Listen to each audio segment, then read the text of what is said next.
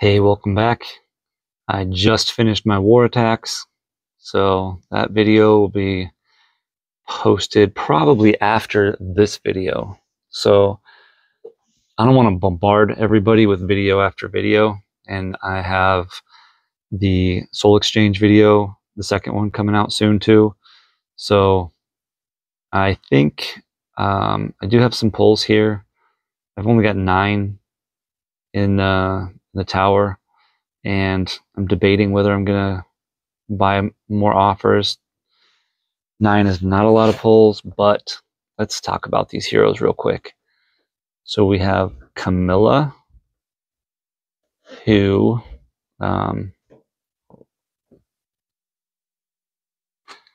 okay, I had to pause it there and go. Kids were running around, and it's like after midnight here, so I had to go take care of that.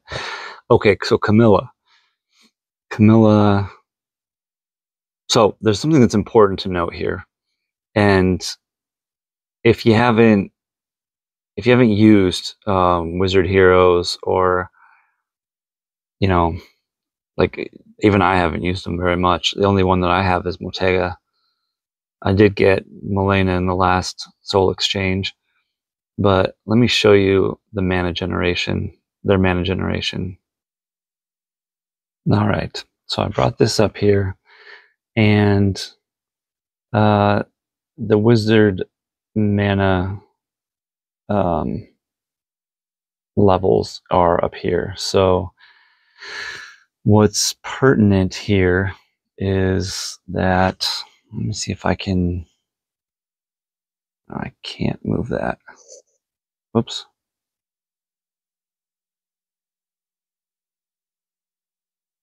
I'm still trying to figure out how to use that part of this program here. All right, so try that again. Here we have 5.5 tiles for the first match. That's, for the first skill, which is functionally very fast. Now, for the first charge here, these are the mana boosts that you need in order to charge in this many tiles.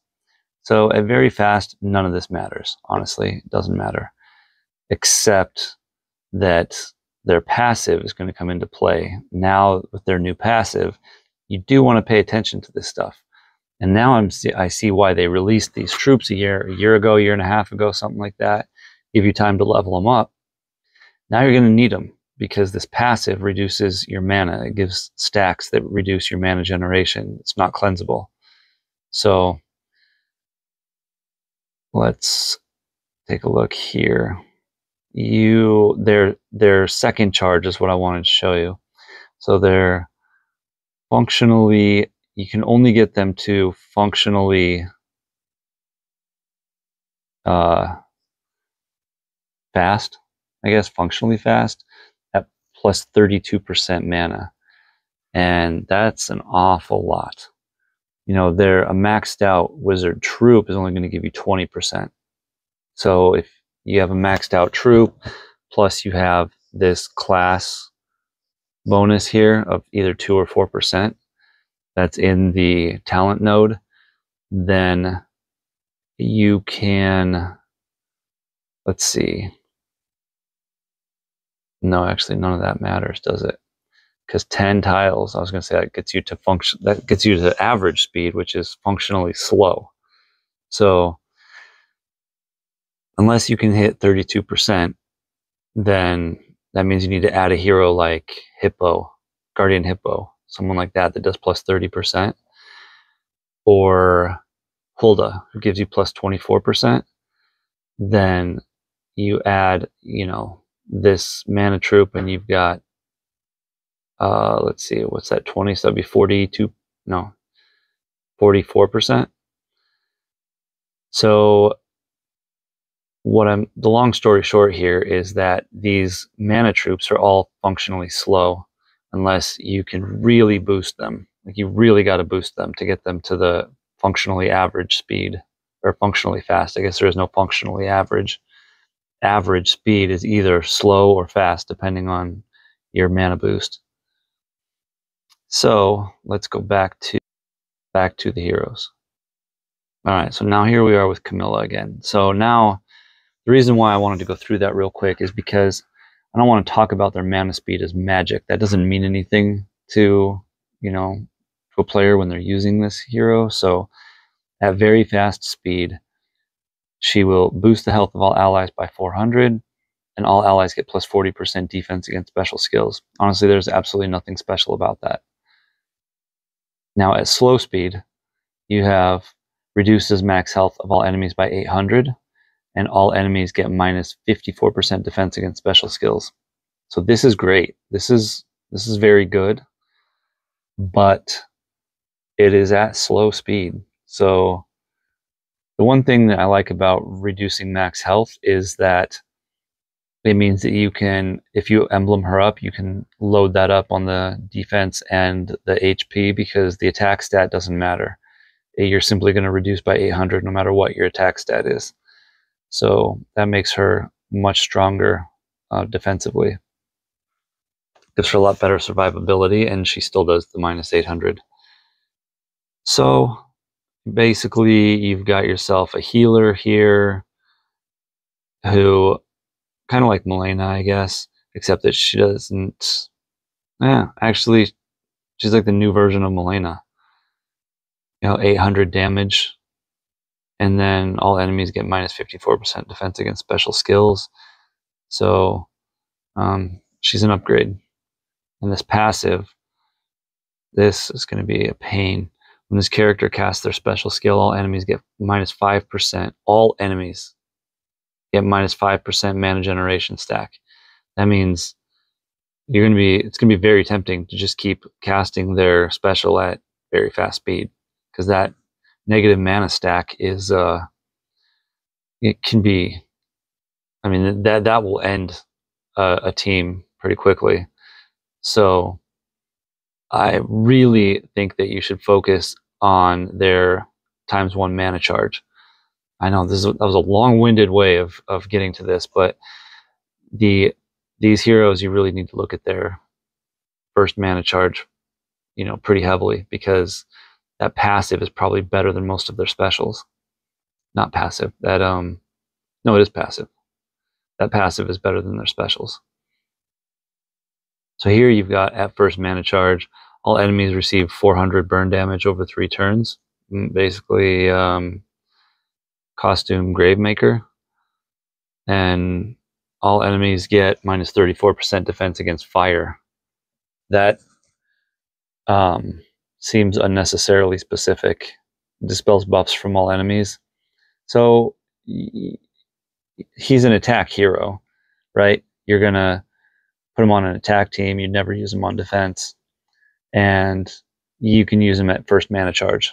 So set him off once, you start, their whole team burning, and then minus 34% defense. Follow him up with, honestly, if I pulled him, I would probably put him on a team with El Duke.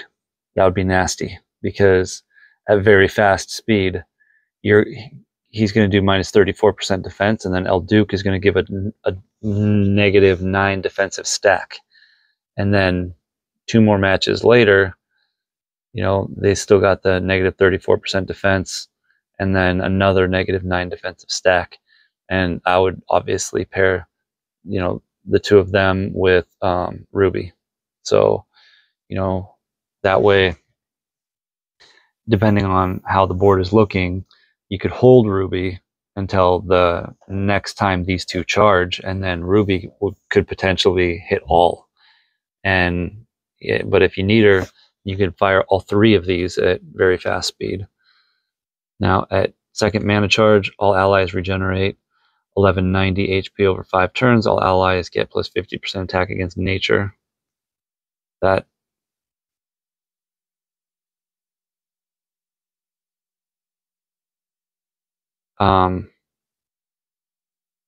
that I don't think that's very useful. Cleanses status ailments from all allies at slow speed. That's an extra bonus, I guess. There's nothing, you can't can't take him for the purpose of cleansing because he's too slow. So essentially, all he does is have a really big heal at slow speed.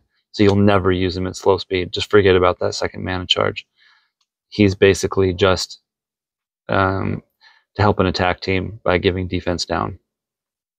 That's at very fast speed. That's good. I mean, I wouldn't chase him. I think that would be silly. But, you know, if you get him, he definitely, you know, has some utility. All right, Willow here. Deals 175 damage. That's not very much to all enemies. Dispels status effect buffs that affect defense. Why so specific? You know, I mean, I guess, granted, yeah, it's a very fast speed, but only dispels buffs that affect defense from the enemies. That's not very useful. All enemies are immune to new status effect buffs that affect defense.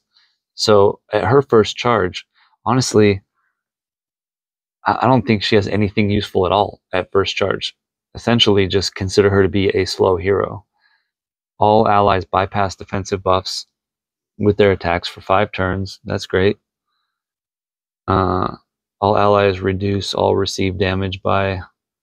You know what? I wonder if... When this says dispels status effect buffs that affect defense, does that include counterattack? Oh, okay. Let me start over again. Defensive buffs include counterattack. She's an anti-Obacon hero. She's an anti-counterattack hero. So you are going to take her on attack to have the ability to dispel status effect buffs that affect defense. You can dispel counterattack at very fast speed. And then all enemies are immune to new status effect buffs that affect defense for 3 turns. So she's not only going to dispel counterattack, but she's going to prevent it the next time that he fires at very fast speed. So that allows her to keep charging the second time, as opposed to having to continue to try and set her off every time he goes off. Now, in that light, she has some utility against Obacon. You don't see Obacon very often, but I'll bet you dollars to donuts you're going to start to see a bunch of very fast heroes with counterattack, and she's going to be the counter to that counterattack. So, at second mana charge, all allies bypass defensive buffs, including counterattack. All allies reduce all received damage by 45% for 5 turns. That's crazy. That's really good. All allies counterattack with 115%. So, yeah, I see how they intend her to be used now. Is you start off with getting rid of Obacon's counterattack, and then you try and save her until her second charge, which, you know, at slow speed, basically she goes to very slow speed because you gotta probably use her first charge the first time. She'll be interesting. Then you have Thelonious, who is not featured, but let's see what he does. All enemies take plus 50% increased damage from status ailments for 3 turns. All enemies receive 339 poison damage over 3 turns, which effectually is 500 poison damage, because he increases his own poison damage before he casts the poison damage. So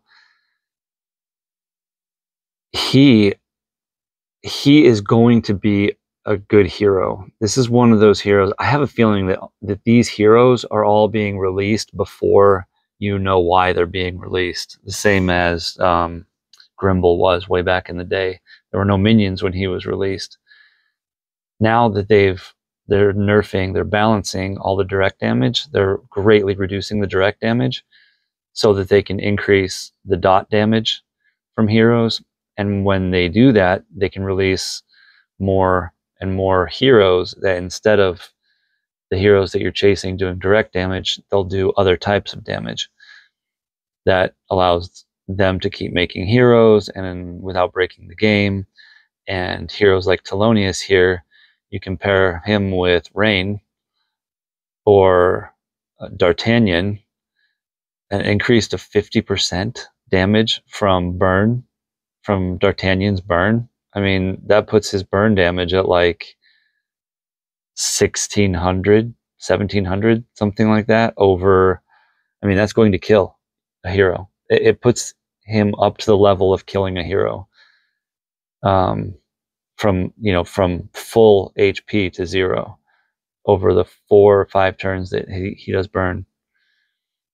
And then second mana charge, recover 75% health for the caster and nearby allies. The caster and nearby allies are immune to damage from status ailments for 5 turns. Again, that's 5 turns is a long time. So, yeah, that's good. I think that you're going to see his real utility is going to shine a little bit later, but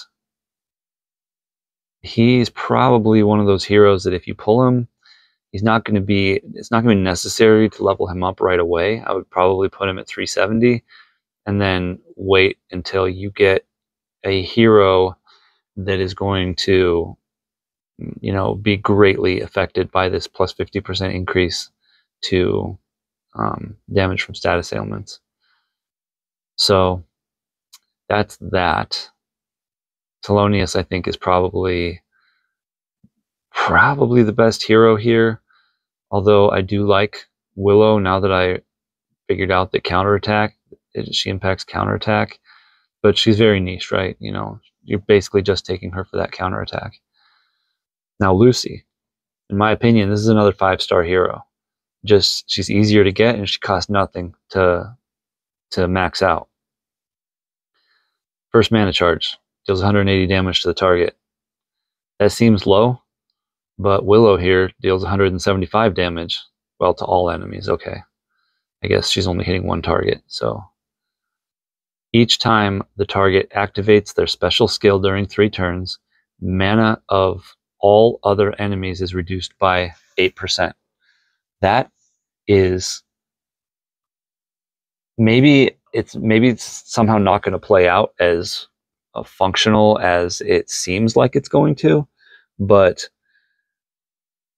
this is just a very slightly reduced version of Queen Goang, right? Every time an enemy uses their special, except that with her it's any enemy, and then everybody gets -10.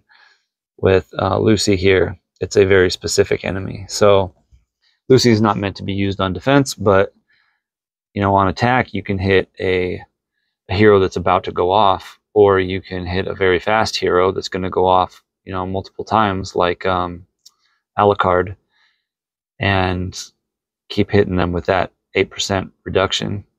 And then so you got sort of a mini Queen Goang followed by a mini Guardian Hippo here.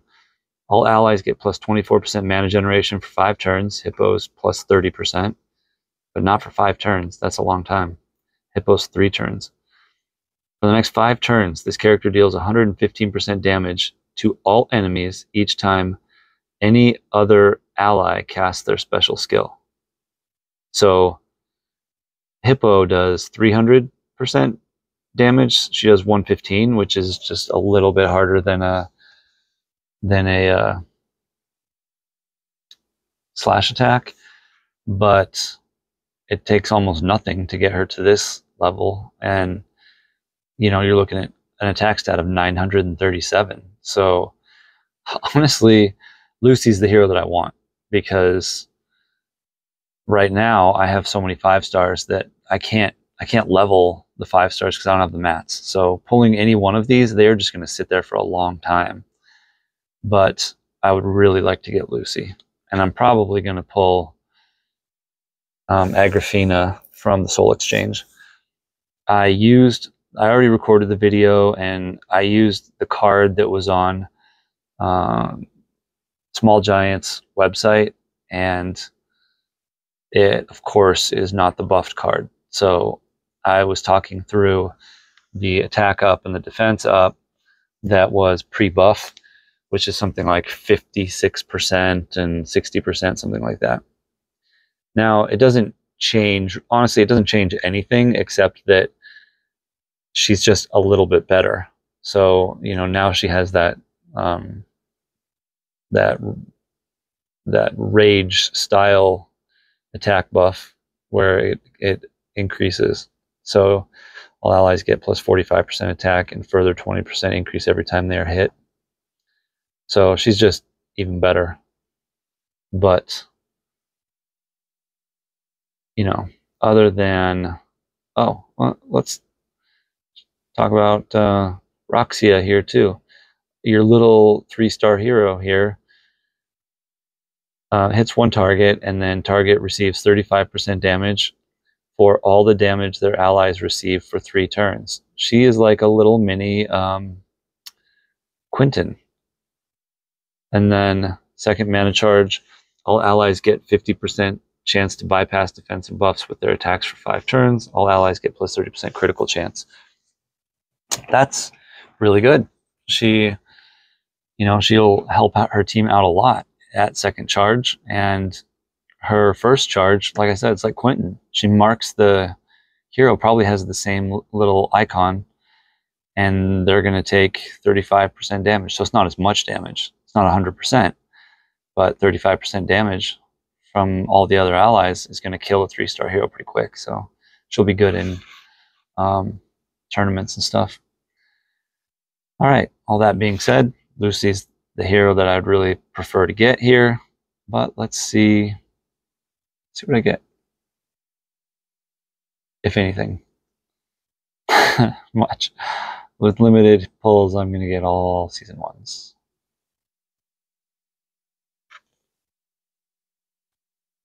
Carl.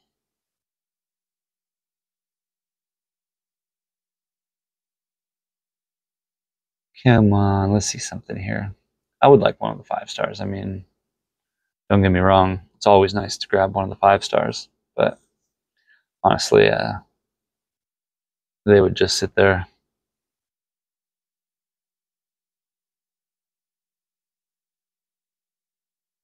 Literally, I'm going to get all season 1s.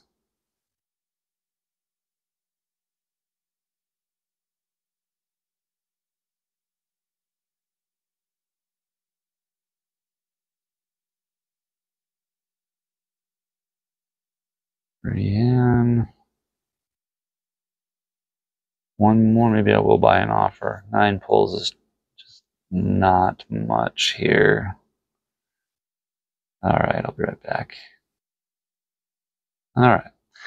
So like I said, I'm not chasing any particular hero here. I would just kind of like, actually, with Agrafina and Milena, I would like to have a magic team that has 3 magic users on it.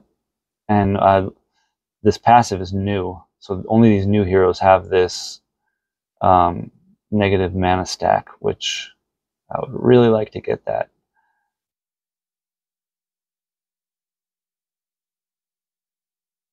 We'll see if I can at least grab Lucy. If not, with these tower coins, and I'll do a 10 pull. Lizu, I'm working on leveling her up right now. I have a couple copies of her already.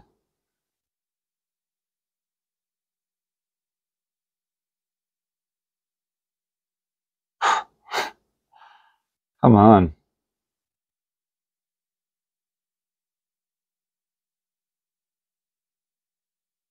Oh, okay, the hero of the month.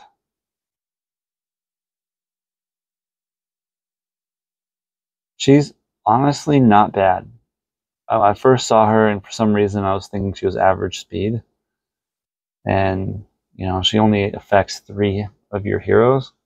Well, Roxy, at least I got the 3-star.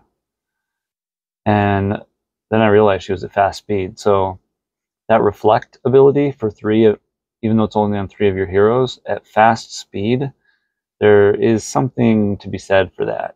Because right now, you're either going to get that from a musketeer at average speed or slow speed, or you're going to get it from Hawthorne. We don't want Anton. All right. So at fast speed, it's could be beneficial to level her up if you need that skill.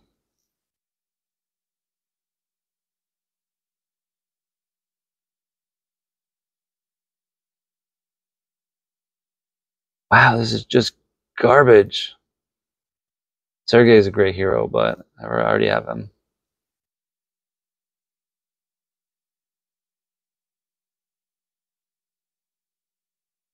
Wow, that is just garbage. That's what, 29 pulls that I did? And only got the new 3-star. What are the odds in here?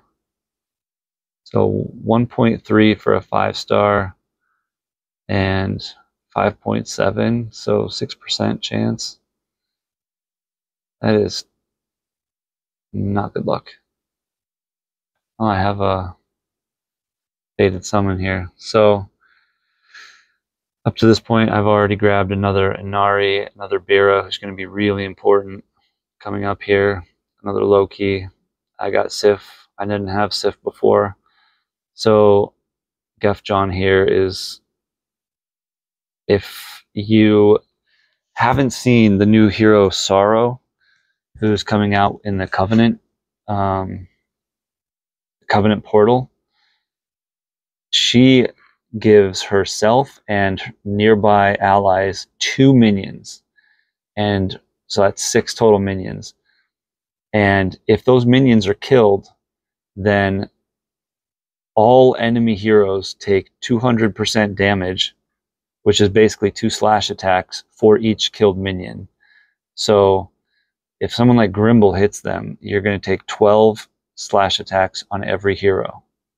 200%, 6 times on every hero. You could literally wipe out your team.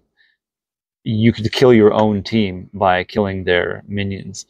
So a hero like Gefyon, I guess is actually how you say her name. Gefyon steals the minions. So, and I believe that her costume actually kills the minions. So the non-costume version of Gefyon is the only, I think, no, there might be 4 stars. Again, I am just really, it's like I found a whole new game by being able to double limit break 4 stars. There are, I have to go back and look. I'm pretty sure there are 4-star heroes that steal minions. So, you know, that's going to be the only counter for Sorrow. You got to steal those, because that is much more helpful than getting rid of them or just letting them sit there, because they also give increased attack to their owner. So, you know what? Let's go in here. I do have enough gems to do. That'll end us at 39. Let's see if I can get at least, I guess technically I did get 2 4-stars. They were the old ones.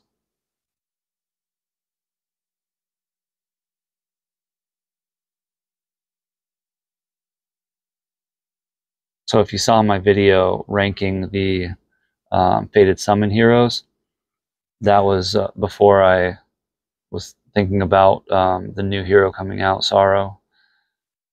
No, right now is just, whoops, just not the right time to be pulling 39 heroes and just garbage. So, all right, I'm done.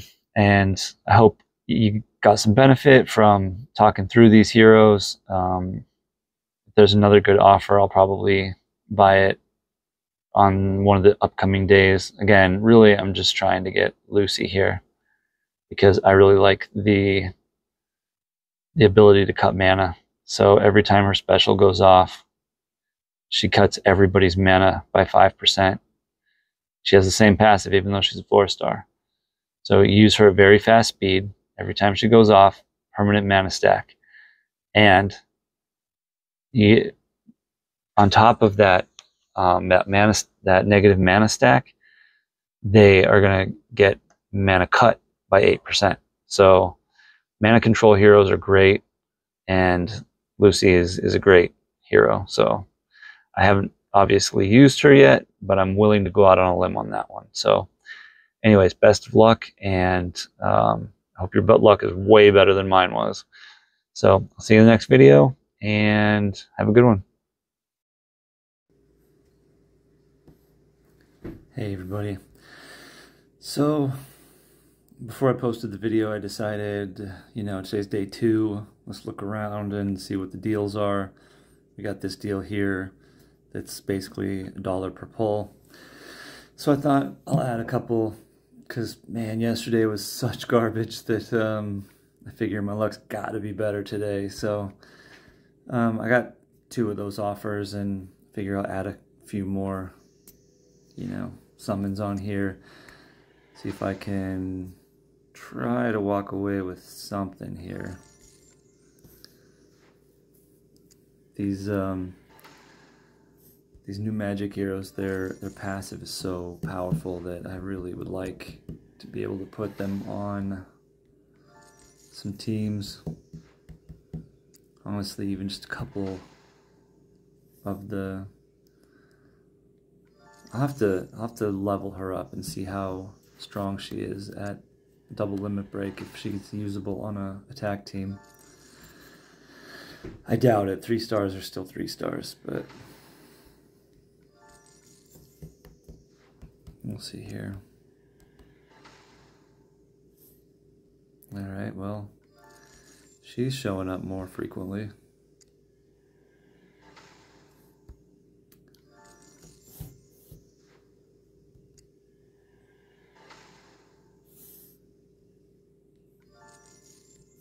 Come on.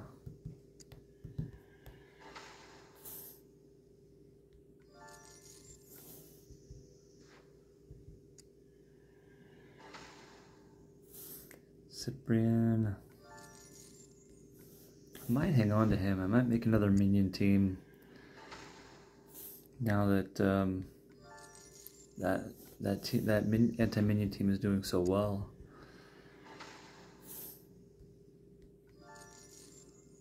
One more here.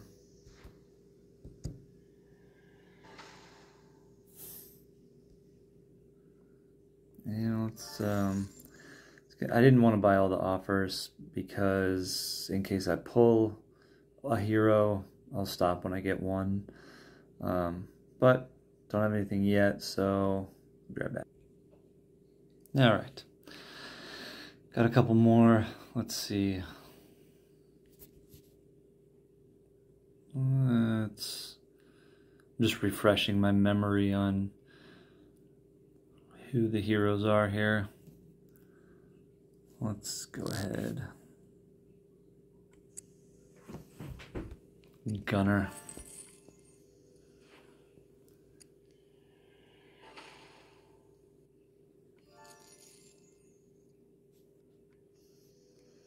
The season 1 3 stars are really getting outdated now.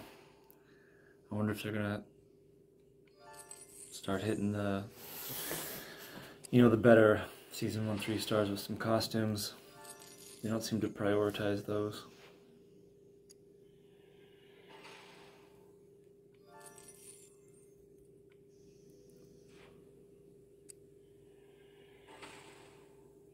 Renfeld. He's like my bad luck. My bad omen sign.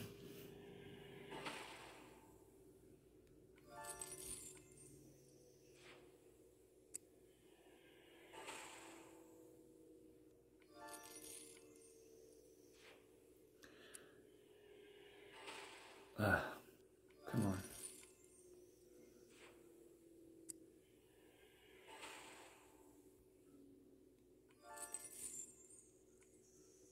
Four more. Can we get another Anton? No, thank you.